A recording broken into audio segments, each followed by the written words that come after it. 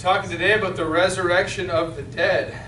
And one of the greatest explanations of it that we can find is there in 1 Corinthians chapter 15. I'll start by reading that whole chapter, 1 Corinthians 15. Moreover, brethren, I declare unto you the gospel, which I preached unto you, which also ye have received, and wherein ye stand, by which also ye are saved, if ye keep in memory what I preached unto you, unless ye have believed in vain.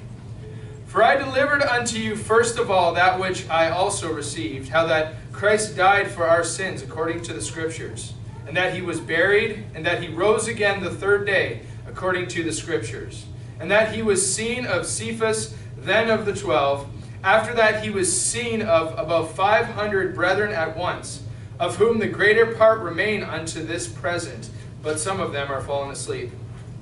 After that he was seen of James, then of all the apostles. And last of all he was seen of me also, as one born out of due time. For I am the least of the apostles, and am not meet to be called an apostle, because I persecuted the church of God. But by the grace of God I am what I am. And his grace which was bestowed upon me was not in vain, but I labored more abundantly than they all. Yet not I, but the grace of God which was with me. Therefore, whether it were I or they, so we preach, and so ye believed. Now if Christ be preached that he rose from the dead, how say some among you that there is no resurrection of the dead? But if there be no resurrection of the dead, then is Christ not risen. And if Christ be not risen, then is our preaching vain, and your faith is also vain. Yea, and we are found false witnesses of God, because we have testified of God that he raised up Christ, whom he raised not up, if so be that the dead rise not. For if the dead rise not, then is not Christ raised. And if Christ be not raised, your faith is vain, ye are yet in your sins. And they also which are fallen asleep in Christ are perished. If in this life only we have hope in Christ, we are of all men most miserable. But now is Christ risen from the dead, and become the first fruits of them that slept. For since by man came death, by man came also the resurrection of the dead. For as in Adam all die, even so in Christ shall all be made alive. But every man in his own order, Christ the firstfruits, afterward they that are Christ's at his coming. Then cometh the end, when he shall have delivered up the kingdom to God, even the Father, when he shall have put down all rule and all authority and power, for he must reign till he hath put all enemies under his feet. The last enemy that shall be destroyed is death. For he hath put all things under his feet. But when he saith all things are put under him, it is manifest that he is accepted, which did put all things under him. And when all things shall be subdued unto him, then shall the Son also himself be subject unto him that put all things under him, that God may be all in all. Else what shall they do which are baptized for the dead, if the dead rise not at all? Why are they then baptized for the dead? And why stand we in jeopardy every hour? I protest by your rejoicing which I have in Christ our Lord, Christ Jesus our Lord, I die daily. If after the manner of men I have fought with beasts at Ephesus, what advantageth it me if the dead rise not? Let us eat and drink, for tomorrow we die. Be not deceived, evil communications corrupt good manners. Awake to righteousness and sin not, for some have not the knowledge of God. I speak this to your shame. But some man will say, how are the dead raised up? And with what body do they come? Thou fool, that which thou sowest is not quickened except it die. And that which thou sowest not that body that shall be, but bear grain, it may chance of wheat or of some other grain. But God giveth it a body as it hath pleased him, and to every seed his own body. All flesh is not the same flesh, but there is one kind of flesh of men, another flesh of beasts, another of fishes, and another of birds. There are celestial bodies and bodies terrestrial, but the glory of the celestial is one, and the glory of the terrestrial is another. There is one glory of the sun, and another of the moon, and another glory of the stars, for one star differeth from another star in glory. So also is the resurrection of the dead. It is sown in corruption, it is raised in incorruption. It is sown in dishonor, it is raised in glory. It is sown in weakness, it is raised in power. It is sown a natural body, it is raised a spiritual body. There is a natural body and there is a spiritual body. And so it is written, the first man Adam was made a living soul. The last Adam was made a quickening spirit. Howbeit, that was not the first which is spiritual, but that which is natural, and afterward that which is spiritual. The first man is of the earth, earthy. The second man is the Lord from heaven. And as is the earthy, such are they that are earthy. And as is the heavenly, such are they also that are heavenly. And as we have borne the image of the earthy, we shall also bear the image of the heavenly. Now this I say, brethren, that flesh and blood cannot inherit the kingdom of God, neither doth corruption inherit incorruption. Behold, I show you a mystery. We shall not all sleep, but we shall all be changed. In a moment, in the twinkling of an eye, at the last trump. For the trumpet shall sound, and the dead shall be raised incorruptible, and we shall be changed. For this corruptible must put on incorruption, and this mortal must put on immortality. So when this corruptible shall have put on incorruption, and this mortal shall have put on immortality, then shall be brought to pass the saying that is written, Death is swallowed up in victory. O death, where is thy sting? O grave, where is thy victory? The sting of death is sin, and the strength of sin is the law. But thanks be to God, which giveth us the victory through our Lord Jesus Christ. Therefore, my beloved brethren, be ye steadfast, unmovable, always abounding in the work of the Lord, for as much as ye know that your labor is not in vain in the Lord. So we're clearly talking about the resurrection of the dead, as I said. Today being Resurrection Sunday, we honor and remember and bring to remembrance the great sacrifice that our Lord made that was finalized in the resurrection from the dead. Now if you look there in verse 1, it says, Moreover, brethren, I declare unto you the gospel. Okay? So it begins with the gospel, but if somebody gives you a gospel that just involves Jesus on the cross, it's incomplete. And we're going to see that. The gospel begins with the cross, but it ends with the resurrection.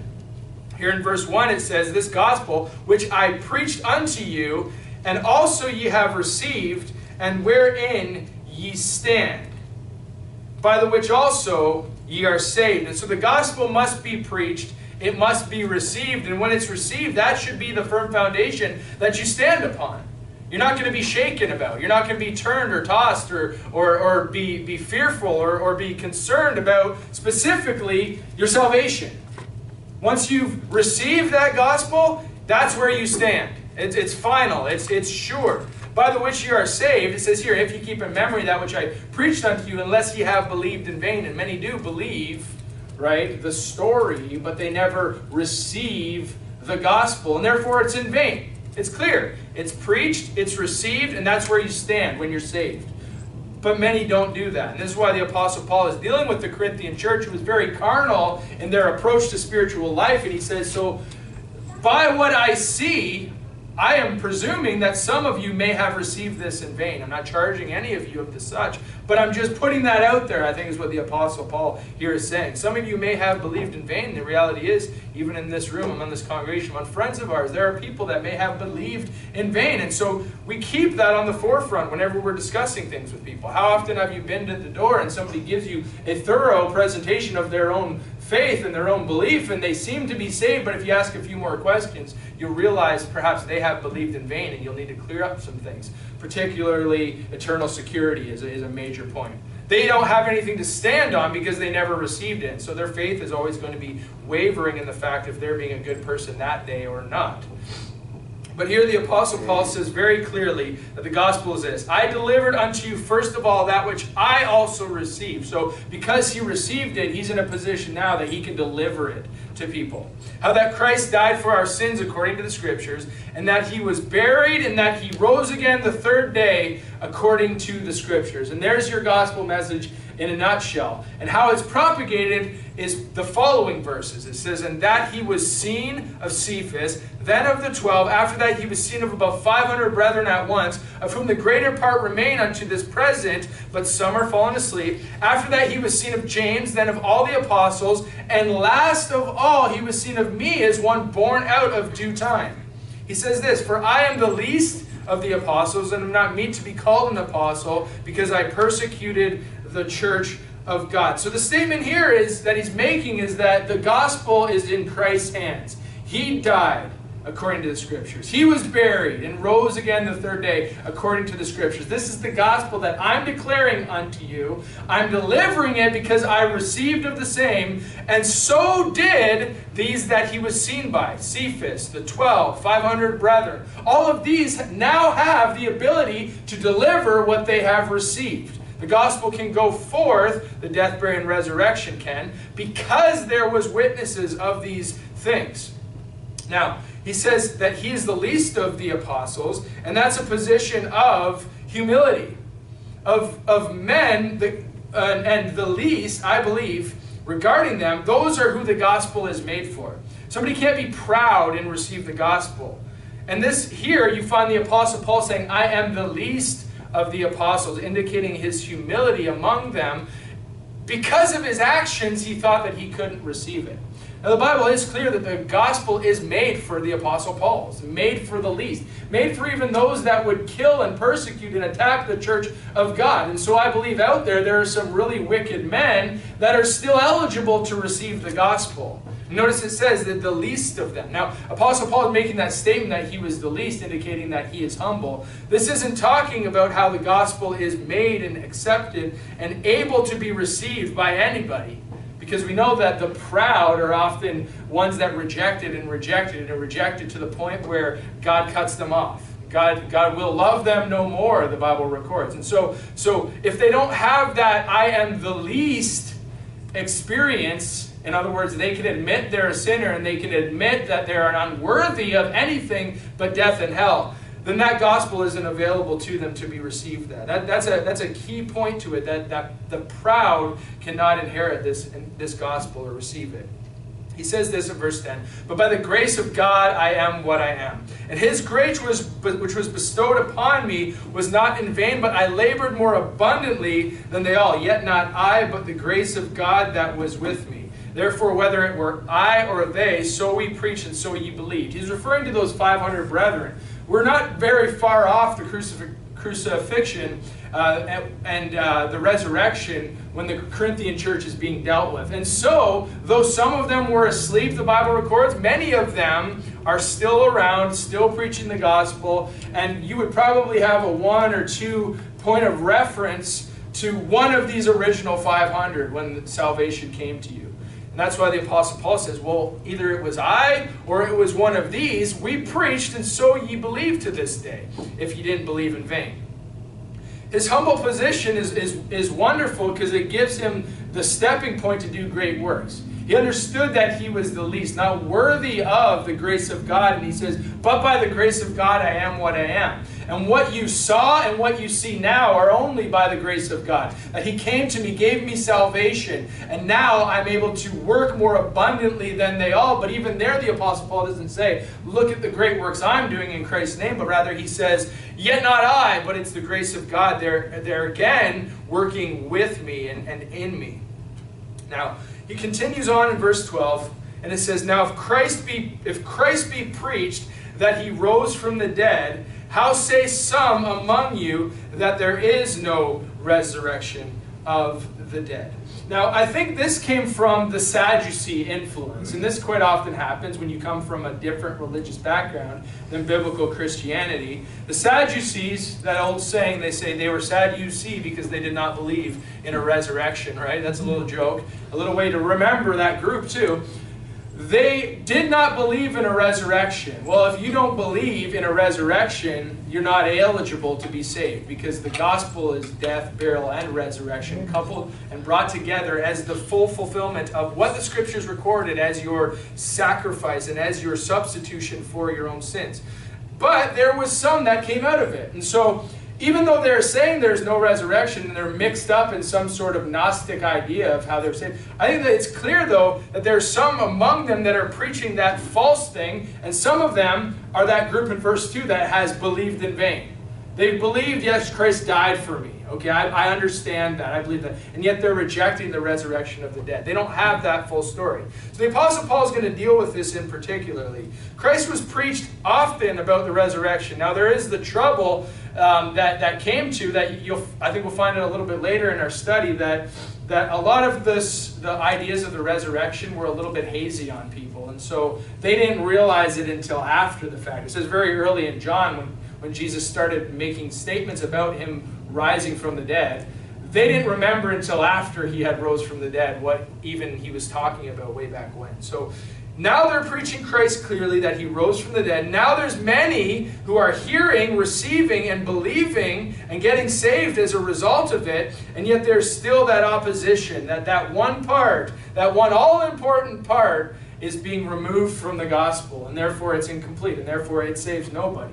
Christ died, he was buried, it didn't end there because he rose from the dead. We can't just look to the cross and say that's the be-all and end-all. That's where Jesus did all the works to pay for my sins. No, he had to die, be buried, go to hell for 3 days and 3 nights, but not be left there in hell, and his body not see corruption, and his spirit be reunited with the three, rising again so that he could be seen of the brethren, in order that all of these things would be fulfilled and the gospel would be complete and ready to do the saving transformation that it is intended to.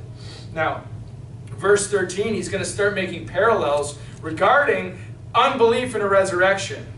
And he applies it directly to the faith that these have. And if they have a faith that is without resurrection, it's in vain. All of their religiosity is in vain because they have not believed the gospel. Verse 13, it says, "But if there be no resurrection of the dead, then is Christ not risen?" That's clear. If the dead don't raise, then Christ isn't raised. He continues on in verse 14, and it says, "And if Christ be not risen, then is our preaching vain, and your faith is vain also." So if we're all preaching this resurrection and it never happened and it's not possible, then all of the preaching, all of the words of our mouth are just hot air that's being blown around.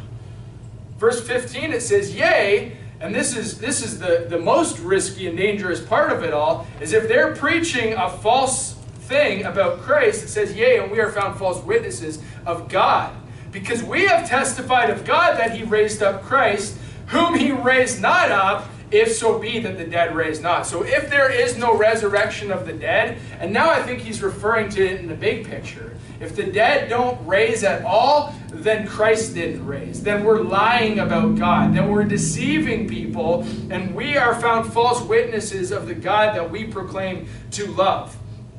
You can see how pivotal the resurrection is to all this. The whole faith falls apart, according to the Apostle Paul here, if the dead raise not. Verse 16, it says, "For if the dead raise not, then is not Christ raised. And if Christ be not raised, your faith is in vain, ye are yet in your sins." So there it is. The bottom, the bottom shelf of this all is that if Christ isn't raised, if the dead don't raise, you're still in your sins. You're not saved. You can't be saved if Christ never fulfilled the gospel in dying, being buried, and raising from the dead. And it gets even more dim. It says in verse 18, it says, "And they also which are fallen asleep in Christ are perished." All those people that we hope to see once again, all those loved ones that have gone on before us as believing saints and died. If Christ didn't raise from the dead, our faith is in vain, and they're going to stay there perished. They're lost. They're gone. Verse 19, "If in this life only we have hope in Christ, we are of all men most miserable." And you think about that. Think about the fact that we preach a risen Savior because that is where our hope is. We preach our Christ rose from the dead because that is the ultimate end of us all, and that is our hope. If we don't have the blessed hope, if we don't have his glorious appearing when we're all reunited with our loved ones and caught up together with them in the clouds, then of all the people you can think of in the earth, of all men, we are most miserable. There's misery in us because our only hope in this life, when things are bad and when things are hard and when things are just difficult for us out there, our only hope is in the resurrection of the dead. It's in the end of it all, when we finally will go to sleep, in that hope that we will rise again. He says here, but now is Christ risen from the dead and become the first fruits of them that slept. Now, we know that in the Bible there was others that died and rose again, right? Just think of Lazarus. Just think of in the Old Testament, prophets raising up little children. And that's just, so he must be talking about something different here. Because if Lazarus died and was raised up by Christ, then how can the statement be made that Christ is the first fruits of them that slept? This must be something different that he's dealing with. I think the difference is that when Christ rose up again, he was raised incorruptible. When Lazarus rose from the dead, he was raised corruptible. He died again, believe it or not. Okay? He rose from that death in a corruptible body, probably still had the same aches and pains as beforehand. I wonder sometimes if Lazarus didn't say, why'd you do this to me, Lord? I was in heaven. I was really enjoying myself, and then you brought me back. But for the glory of God, he was brought back as a type of what was to come. And, just things that I think about. There's no biblical reason for Lazarus to not be happy about that. But he nevertheless rose from the dead, but then died again later on. And that's the case of all those. But here the first fruits of them that slept is the example that we have of Christ, and this then must be something different. Verse 21 it says, for since by man came death, by man came also the resurrection of the dead. And so you see here that why God had to enter in. He had to come to this earth in order to be man, so that he could bring in the resurrection of the dead. And this is why there is this statement that is made in verse 22. For as in Adam all die, even so in Christ shall all be made alive. But every man his own order, Christ the firstfruits, afterward they that are Christ at his coming. So he basically had to come to this earth and do what Adam could not do. And what we could not do, being Adamic ourselves. We are of the flesh, and therefore we will always yield corruption. We will always sin against God. Well, we always do wrong. We will always break his laws and his commandments. I tell people sometimes, there's two ways to get to heaven. And they're like, well, okay, what is this? I'm like, the first one is never sin even once in your whole life. Okay? And the second one, because you can't do the first, is to believe on Jesus Christ. Therefore, the only way to get to heaven is to believe on Jesus Christ, because you've sinned today, you'll sin tomorrow, and you've sinned throughout your whole life.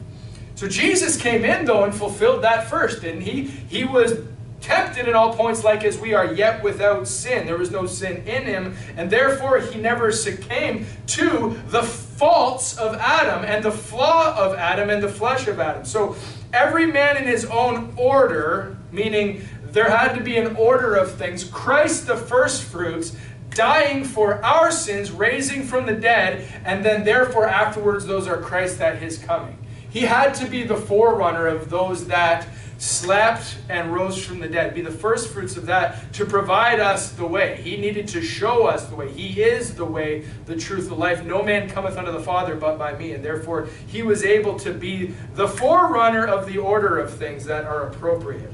Verse 24 says, then cometh the end, when he shall have delivered up the kingdom to God, even the Father, and he shall have put down all rule and all authority and all power. Now there's one to remind yourself of in days like these, where the authorities and the rulers and the powers are constantly trying to impose their will upon us.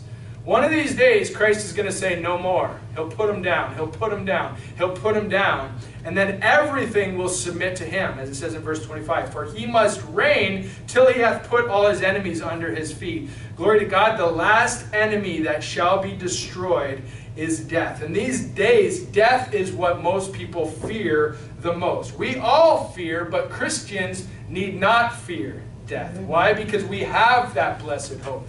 If we're stuck in a rut where we're fearing death, we're just like of all men that are miserable. We are of all men most miserable, because we're losing focus of the fact that there is a resurrection after all of these things come to pass. Don't fear death, because you have 1 Corinthians 15 and verse 26 to remind yourself, the last enemy that shall be destroyed is death. The last enemy that shall be destroyed is death. Commit that to your heart. Commit that to your memory. The last enemy that shall be destroyed is death. So why do I fear something that God will destroy in due time? Rules and authorities and powers will be put down, and then death finally shall be no more influence in this life.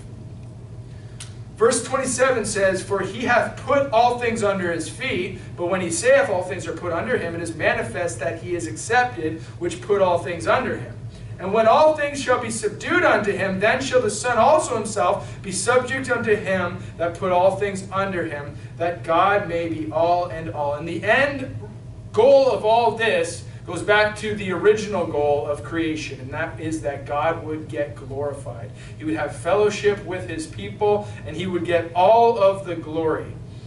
Now, this has to come in this order, as is seen. Because in Adam all die, Christ had to come and give an opportunity for all to be made alive.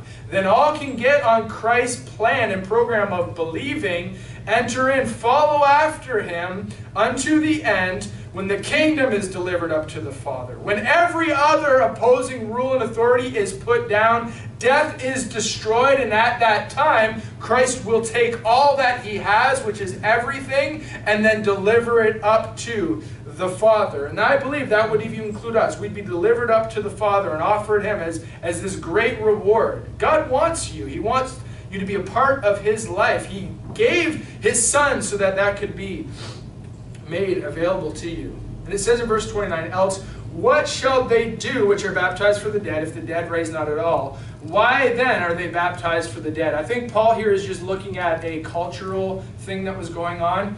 The Mormons baptize for the dead. They think that if my Uncle Joe the Mormon died, then I can go and get baptized in his stead, and then he can go into the celestial kingdom and do all those sorts of things. So obviously there's no new thing under the sun is being indicated here, that there was baptism for the dead happening.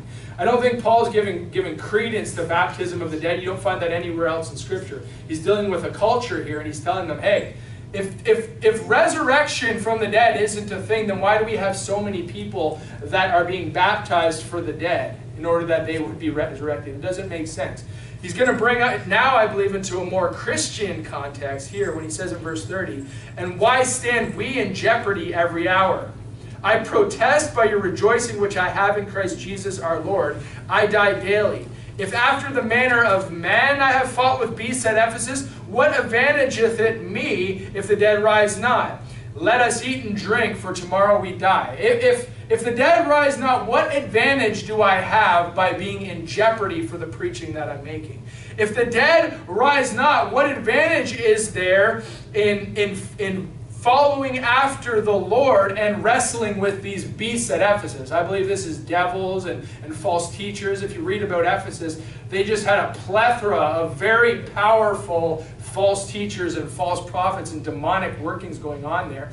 And Paul's saying here, if after the manner of man I've done these things, what advantage is it me? If I'm doing all of these works in the flesh, what advantage is there for me? Look, I die daily. And in some cases, you look at the Apostle Paul's life. You see one time they beat him so bad and drug him out of the city and left him there for dead. And then the disciples had a little bit of a prayer meeting around him. Next thing you know, he's back up and he charges right back into the city. Paul's saying, if I'm doing these things, standing in jeopardy, my life at risk, and there's no resurrection, what advantage is there? Going back to verse 19, if in this life only I have hope, I am of all men most miserable. Because I'm doing all these things. I'm in jeopardy. I'm literally dying daily, getting beaten, mocked, spit upon, drug out of the city, getting thrown into prison, getting brought before magistrates, wrestling with beasts at Ephesus and demonic spirits. If the dead rise not, then you know what I'm going to do? I'm just going to eat and drink, for tomorrow we die. I'm just going to live it up, whoop it up, do whatever it takes to just have a good time while I'm here. Because tomorrow I'm dead, I go in the earth, and there's nothing after that. Paul says in verse 33, be not deceived. Evil communications corrupt good manners. In other words, there is a deception going on that wants to take away from you, I believe, one of the most important parts of the gospel, which is the resurrection from the dead. You can't pick one that's more important. They're complete in triunity, essentially. Go figure that. The gospel is only fulfilled if it finishes with the resurrection from the dead. So don't be deceived by these evil communications that are telling you that there is no resurrection. There is no hope of his coming. There is no raising from the dead. You have good manners. Don't let them be corrupted by that falsehood that is entering you. Be not deceived. Evil communications corrupt good manners. Your good ways can easily be corrupted by these dumb thoughts and ideas that the world comes up with, in religious world especially. And we're in a time now where we need not be deceived. Be on guard, because people are saying all sorts of things that are contrary to the Scriptures, even subtly. So we need to be aware of these things. Verse 34 continues, it says, "Awake to righteousness and sin not, for some have not the knowledge of God. I speak this to your shame." He's saying, do you know God? Well, then shame on you if you're not awaking to righteousness. If you're not getting up and getting after righteousness. If you're constantly being pressed down by your sins. Do you know God? Well, shame on you if you do not act like it. He continues talking about those doubtful disputations that entered in. And he said in verse 35, "But some man will say." And of course, we have around us some man, don't we? Everybody's got some man in their life that's going to say something. I'm telling you right now, if it does not align with the Scriptures, throw it out. Whatever some man comes and says to you, throw it out. But some man will say, "How are the dead raised up? And with what body do they come?" Paul's response is, "Thou fool, that which thou sowest is not quickened except it died." A contrary statement, okay? It can't be quickened, it can't be made alive unless it dies. And we're like, okay, well, how does that make sense in the context of humanity and the life of a man ending and him ceasing to exist? He must die to be raised from the dead, of course. But how does that fit into the world's paradigm that must be logical? Well, in fact, it doesn't. But if they were wise, as God often implores us to be and encourages us to be, they would look to the examples that He's given in their creation. And yet they've missed that because the strong delusion that's currently setting in is of evolution. And so if you look to the creation as just a mistake, then no wonder you think of yourself as just happenstance and random choices and events that have taken and transpired throughout time. No, God did things on purpose, and that's what He's going to say. He says, "Thou fool, that which thou sowest is not quickened except it die."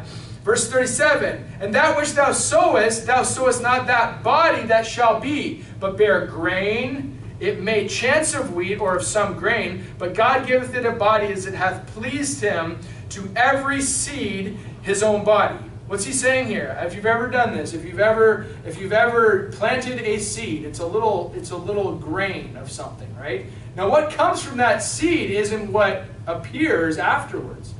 That seed needed to fall out of the plant. It needed to die, shrivel, dry up. You add it to the media that you would wish it to grow in. You add water, the life-giving, living water. And once that's upon it, what comes out is a body of God's choice. Chance it's an apple tree. Chance it's an orange tree. Chance it's whatever. That body is not the same as the seed that went in the ground. That's what he is saying here. Not like Lazarus, who died and was raised in that same body, but this is something that dies, is put in the ground, and is raised in a completely different body that God has chosen. And who are you, some man, to say, well, how are the dead raised up, and what body do they come with it? Verse 38 says, "But God giveth it a body as it hath pleased Him, and to every seed his own body." I think there's going to be uniqueness. That dummy Ruckman says that everybody's going to be a 33-year-old man in heaven. Well, this Bible verse clearly indicates the opposite. Every seed that goes down is going to be given its own body according to what pleases God. Everyone will have a unique body, I believe here. And it continues on and says that there will be a difference between what is raised. Verse 39, and even as we can see in our example, that all flesh is not the same flesh. There is one kind of flesh of man, another flesh of beasts, another of fishes, another of birds. There are also celestial bodies and bodies terrestrial. But the glory of the terrestrial is one, and the glory of the terrestrial is another. There's one glory of the sun, another glory of the moon, and another glory of the stars. For one star differeth from another star in glory. So also is the resurrection of the dead. Just like we see all different bodies, shapes, sizes, and glories to them in our universe, in our neighborhood, in our experience, just like that, so is the resurrection of the dead. It will be, it says, it is sown in corruption, it is raised in corruption. Completely different. The opposite even. It is sown something that will corrupt and decay and cease to exist versus something that is incorruptible, cannot be corrupted. Verse 43, it continues and says it is sown in dishonor. It is raised in glory. It is sown in weakness. It is raised in power. And you can see how much you would hope in these things. It is sown in corruption. It is raised in incorruption. My body is corrupting, and that's why when something dumb like falling down the stairs happens, I usually tell people I'm okay now, but we'll see how this incorruptible body feels tomorrow, right? It's breaking down so it doesn't react the same as it does. You take Caleb, he falls down that same set of stairs, he's going to be up, he won't feel it, he'll be fine. But I fall, and look out, the next day it's going to hurt, right? Why? Because my body is corrupting. It is not what it was before. And so our hope that removes the misery is the fact that one day this corruptible will go down and I'll be raised incorruptible. I won't be susceptible to that same decay. Sown in dishonor, raised in glory. You know, something dishonorable. I'm a sinner. I'm the least of the apostles, the Apostle Paul said. Oh, wretched man that I am. That dishonorable state that we're all in currently right now, as our minds can start reflecting on the sins of the past, even sins that we're caught in the present, that dishonorable thing that is our flesh, will be raised glorious one day. It'll be sown in weakness, and you know what? I am very weak in so many different ways, but it'll be raised in power. It is sown a natural body, verse 44, it is raised a spiritual body. There is a natural body, and there is a spiritual body. And so it is written, the first man, Adam, was made a living soul.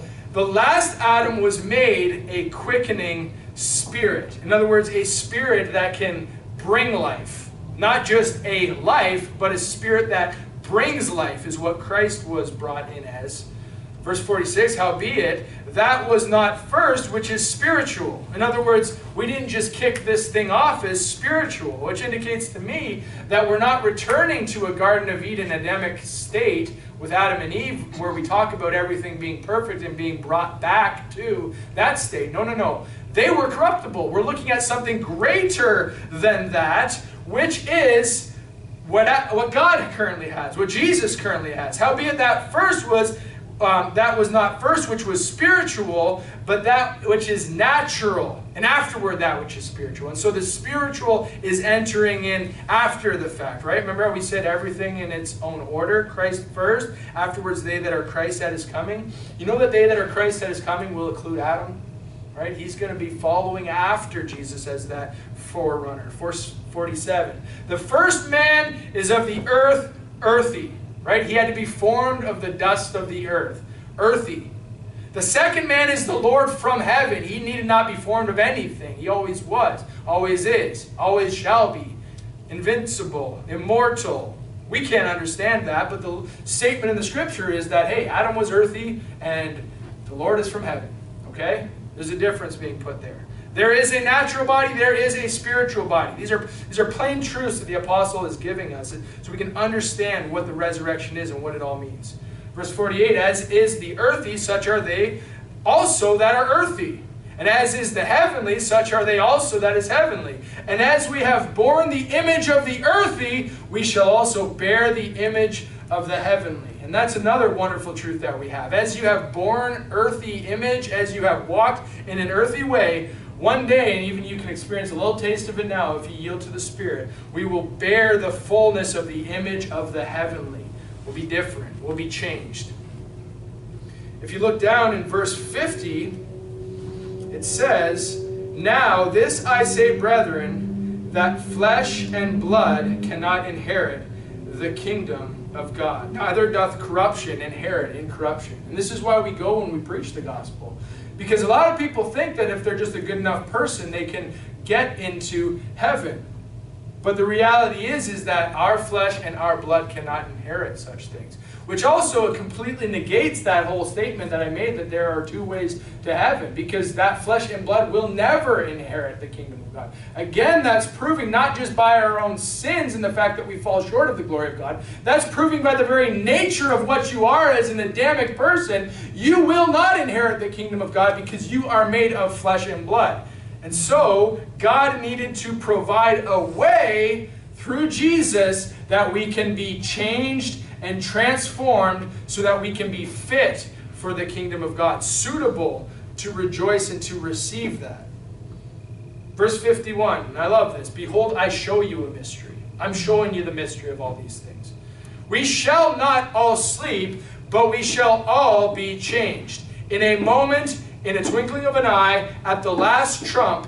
For the trumpet shall sound, and the dead shall be raised incorruptible, and we shall be changed. And when you're changed, now you are no longer flesh and blood, but you're in corruption and able to inherit the kingdom of God. Verse 53, for this corruptible must put on incorruption. This mortal must put on immortality. We're dropping one soon, we're putting on a new one. Verse 54, so when this corruptible shall have put on incorruption, and this mortal shall have put on immortality, then shall be brought to pass the saying that is written, death is swallowed up in victory.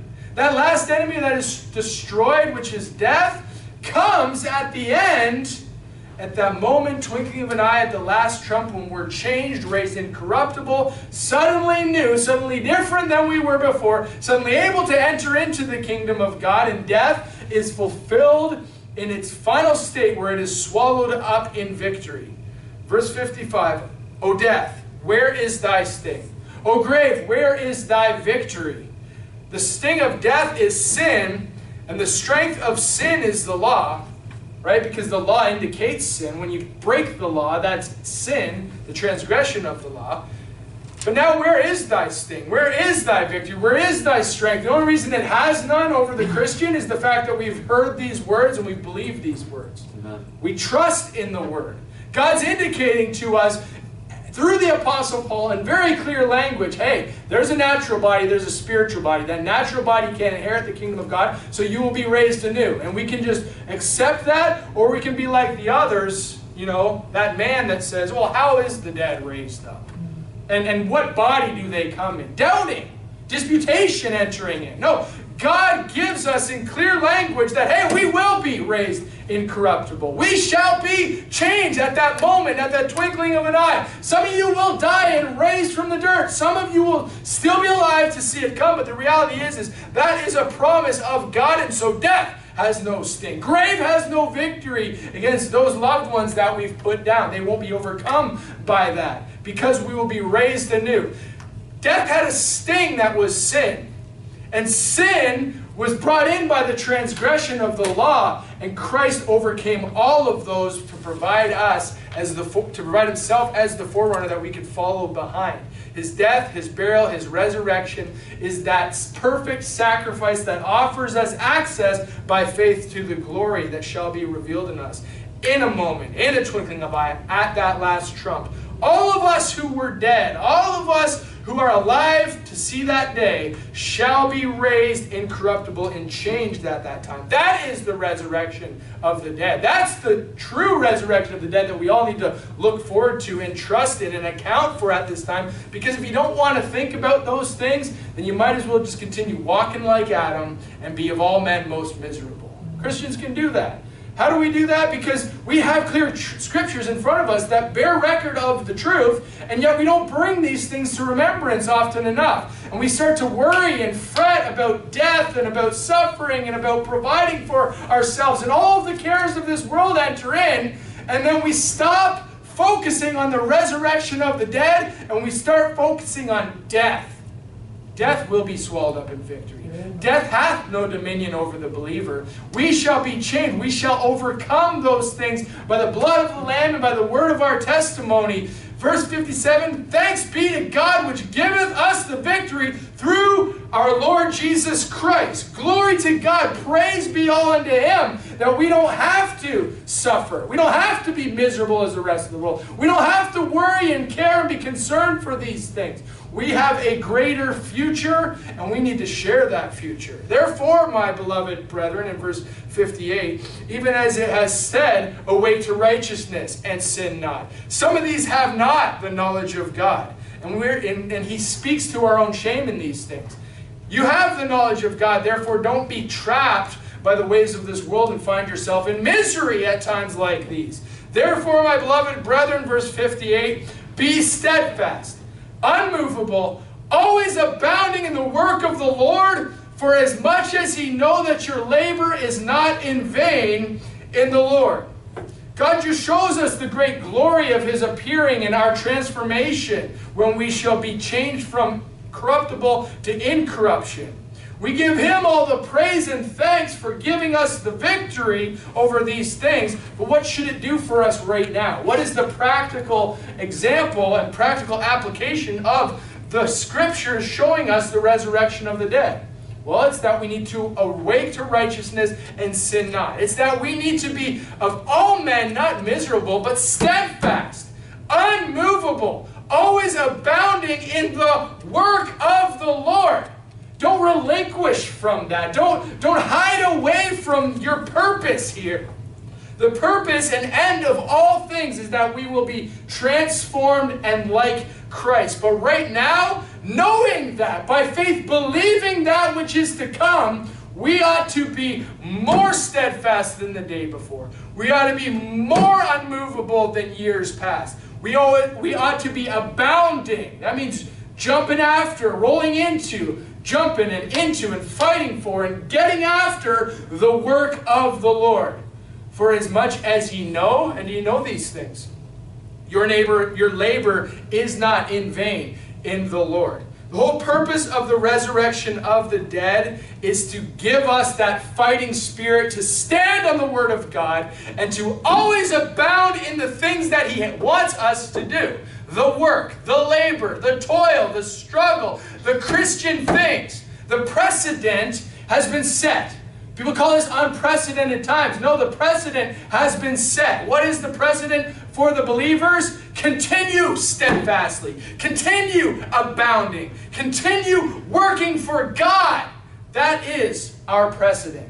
Christ went before us as the forerunner, and in the order of things, everyone in his own order, Christ as the first fruits prepared a way for us that we ought to follow after and seek after. We will be Christ at His coming, but right now, do you know what we have to do? Go about doing good. Preach the Word of God. Live righteously and godly in this present evil world. Be steadfast in these things, unmovable, always abounding in the work of the Lord. That's not just the slogan, a cute little catchphrase you put on the back of a Hallmark card. That's a Bible gospel truth. The gospel ends with the resurrection, and the resurrection gives us hope that we don't need to waver. We don't need to struggle in faith. We don't need to be wimps hiding away. We don't need to be worried about what's going on out there. We need to worry about what's written in here. Abounding, unmovable, always steadfast in the work of the Lord. And that is where your labor is not in vain. That is where you can change the world you live in. That is where you can make a real difference in the lives of yourself, in the lives of your family, your friends, your neighborhood, your country. Is when you believe in the resurrection and take that to the streets. Telling people, through the victory that we have of the Christ that grants you eternal life, will change you. Take that corruptible body that can get sick. Take that corruptible body that gets old and ages. Take that corruptible mind that cannot cease after sin. And He will make it anew. And He will give you that position where you can believe by faith and jump into this eternal life today and do great things for God. Steadfastly, unmovable, always abounding in the work of the Lord. And that's the purpose of the resurrection of the dead. To get you fired up. Get you hopeful. Get you desiring that day which is to come. Look, the end's the same. Some will be sleeping, Some will not.